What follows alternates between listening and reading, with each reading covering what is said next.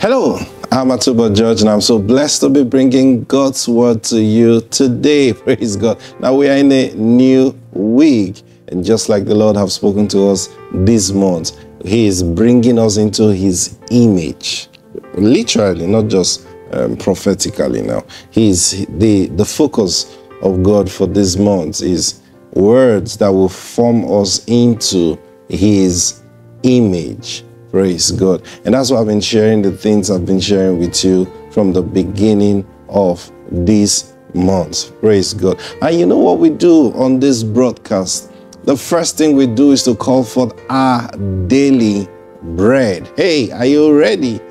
Are you ready to call forth your daily bread? Make it a demand you make. So join me right now in faith and say, Father, I demand right now my daily bread. It's coming to me in Jesus' name. Amen. Praise God. Thank you, Lord Jesus. Now, I have something in my heart I've been meditating on, and I believe the Lord wants me to share it with you. Just a thought. And before we go into what we've been talking about, being in the image of God. Psalm 134. Book of Psalms 134. You will love this. You will love this. Praise God. Thank you, Holy Spirit. Psalm 134. Yeah. It says from verse 1, just 3 verses in Psalm 134. So from verse 1, it says, behold, bless the Lord, all you servants of the Lord. Hey, are you a servant of God? What does it mean to be a servant of God? Let me study the specific servants he was referring to. Who stand by night. So who by night stand in the house of the Lord. Then he says, lift up your hands in the sanctuary and bless the Lord. Then look at what he said in verse 3. The Lord who made heaven and earth bless you from Zion. That's a prayer. Who's he referring to? Who was David referring to here? And then, of course, David was speaking prophetically. He was speaking by the Spirit of God. So he says, all those servants of the Lord who stand by night.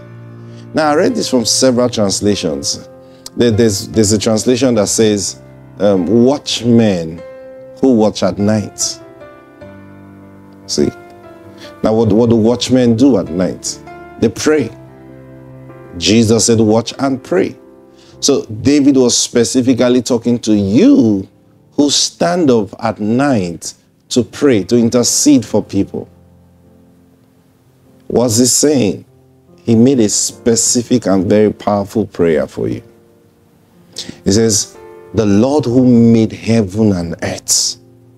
He didn't say, let him bless you from heaven. He didn't say, let him bless you from earth. He said, let him bless you from Zion. Do you know where Zion is? Zion is not a physical place, but Zion exists. Zion is the kingdom where God himself rules completely. No human wisdom exists in Zion. It's a system where God is completely in charge. And he's not saying, may God bless you when you get to Zion. No, he says, may God bless you from Zion. It's like saying to you, let's say today, for example, if you dwell in Nigeria, you know, economically, we are having a lot of battles and challenges. You know, then especially with our currency, okay, compared to the dollar and the pounds, okay. So when someone tells you that, look, we're going to send you some dollars, now without even knowing how much, you'll be excited because, man, do you know what that's going to do? You understand what I'm saying? You'll be excited. See, if a friend in Nigeria calls and says, okay, I'll send you some money. Oh, okay. If a friend from the US or from the UK said, okay, I'm going to send you some money, Now, you'll be more excited about the, because you just, okay, they're going to send me some dollars. They're going to send, so your mindset like, that's going to be huge. That's going to be a lot, even if it's small to the person. You get what I'm saying? Now, God is saying, or David is saying, God is going to bless you from Zion. If you are excited about dollars and pounds, wait until you see the blessing from Zion. So it's like saying, God, now the blessing from Zion, it's complete. It's all encompassing. But God is saying, look, He's not going to bless you from the earth. He's not going to use the system of the earth to bless you.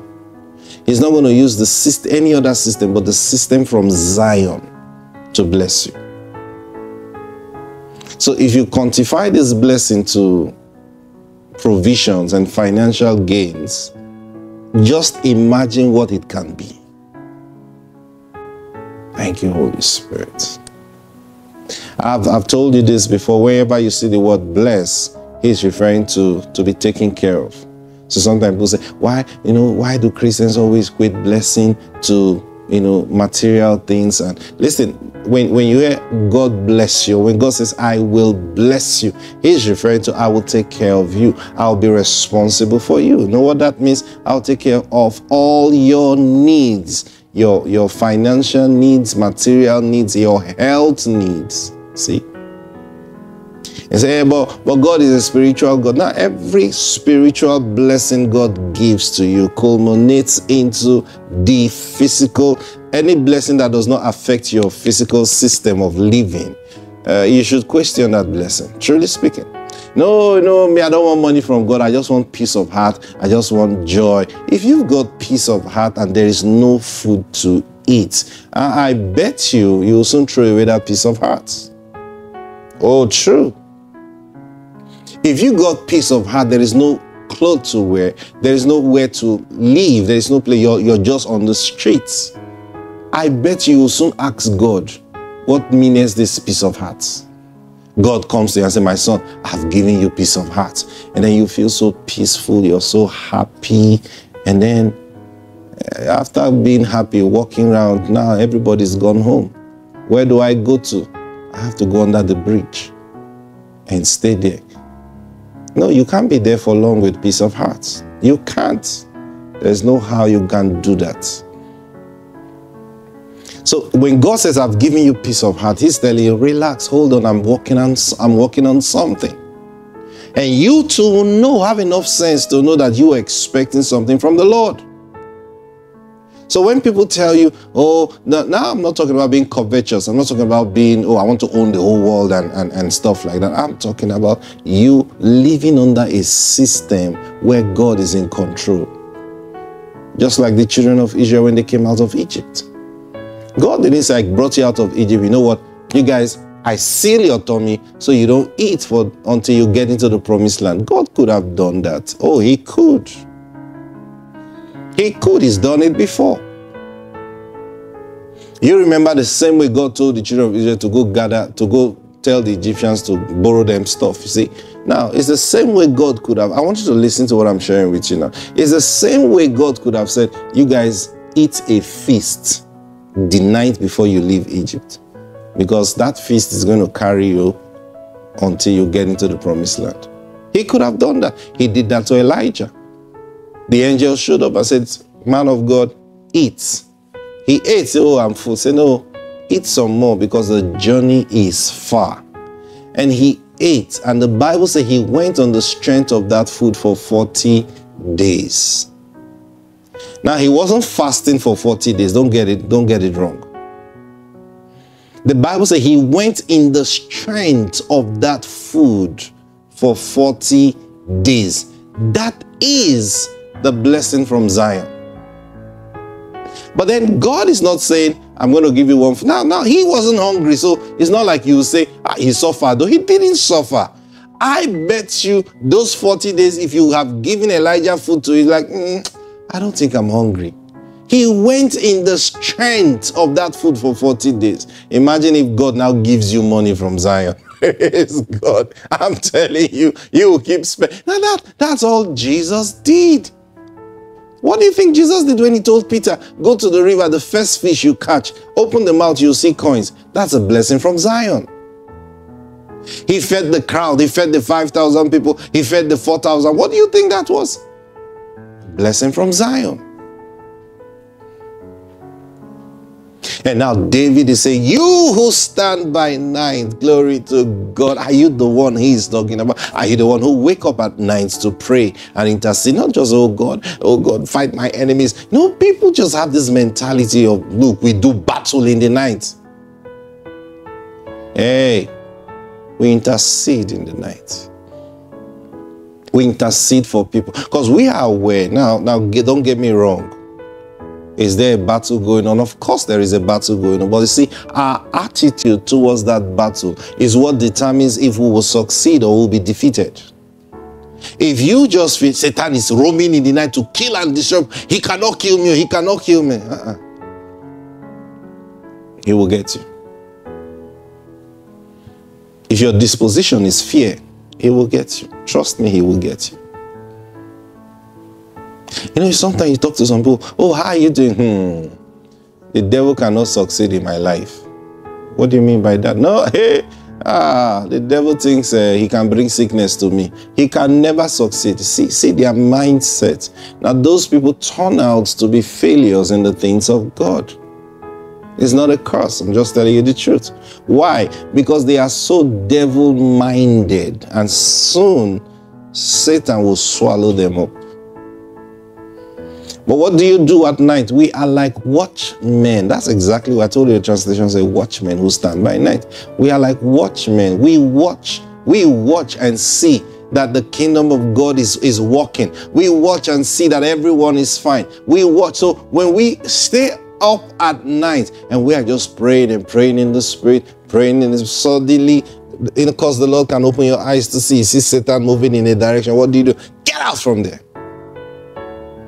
And that's the authority that I've been given to. No, Satan, hey, no, hey, you know, just like a security guard, you know, watching the environment, and then there's a movement. You know what they do? Who's there? You have to identify yourself. If not, the next thing you hear, you know what I'm talking about. Praise God. So that's the same thing they do. That's the same thing we do when we watch at night. Now, some of you haven't been taking night prayers seriously. I encourage you by this broadcast. Learn to wake up at night to pray. Now you're seeing that there is a blessing attached to praying at night. Jesus told the story about the man who planted a good seed in his field. At night, when men were sleeping, the enemy went to sow tares. Those are the things we stand against. You have finished a deal with someone in the day. You've signed, you've made a proposal, you've done your presentation, and they were all pleased in the day. And you go to sleep at night. The enemy goes and starts sowing tares in the hearts of the people that should have walked with you, that should have blessed you. And then they wake up in the morning with silly ideas. See, so we stay awake at night. I'm not saying stay awake throughout the night. Have a time. 1 hour minimum. 1 hour minimum. And I always encourage people between midnight and at least 3-4 a.m. Choose a time. If you can do 3 hours stretch, take a whole watch for the night, 12 to 3, wonderful. If you can do 1 hour, just take 1 hour. This is not inclusive of any other time you pray. This is specifically being a watchman at night. And just imagine if we have on every street, we have watchmen. Think about how safe we can make the earth to be. Wherever you find a believer, he becomes a watchman. Now, why is it so important that we watch at night? Because, see, for David to say this here, and remember, he's speaking by the Spirit, we can bring down the kingdom of God in every place. Oh, in my area, people don't love God. People don't love God. Why don't you try this? Start watching at night. Because at night, Satan plants wicked thoughts and ideas that will make them distance themselves away from the Lord. So start praying deliberately and consistently at night. And what do you have to lose? There is a blessing attached to it. What's the blessing? The blessing out of Zion. The blessing from Zion. You don't understand what this blessing is. Oh, thank you, precious Lord Jesus. Listen, gone are the days that men or the devil will plot a thing that will affect the whole world negatively. Gone are those days, I'm telling you the truth. As God's children now, we are wiser. We are wiser. See, COVID took the whole world by storm. And as though it took everyone unawares, the beauty of life is, after an event, if you're smart and intelligent, you want to go back indoors and begin to ask questions. How did this thing happen? If someone does evil to you, it shouldn't happen the second time the same way. See, you should be able to study why did this thing happen? How did I let this thing happen? And then you found the loophole and oh, this was where I went wrong. Okay, I fix it up. So next time, if the person tries to do the same thing, it's not going to be easy. See? So, some of us, after COVID, went back to the Lord and we began to seek the Lord and like, okay, Lord, why would this thing happen? You didn't inform us and show us your will concerning it. See? Now, many nations are still battling with the effect of COVID to their economy. Many. We're not even talking about the debt. We're not talking about the you know what I'm talking about? Economically, many nations are still battling the effect of COVID. How did we let that happen? Was it God that planned it? Oh, God wanted the whole world to rest. Okay, He would have told us by a command.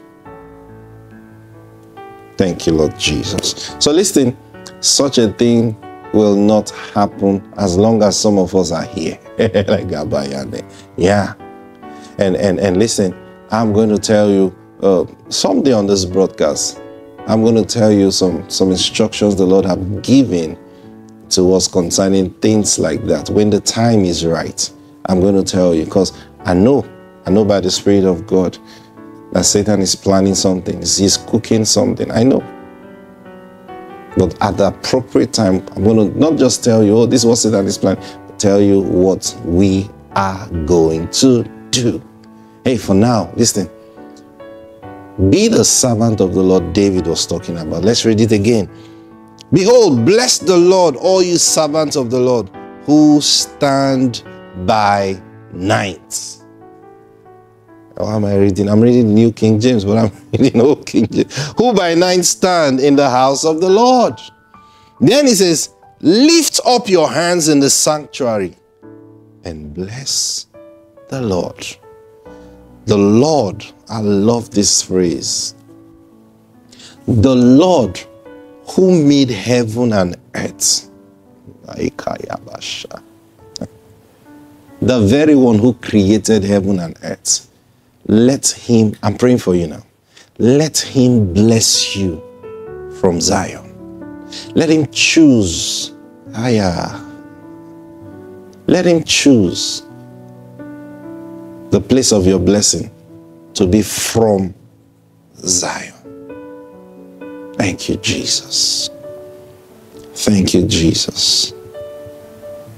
If you're signing up to begin to pray at night, do that quickly. You don't need an encouragement. Set an alarm. Wake up.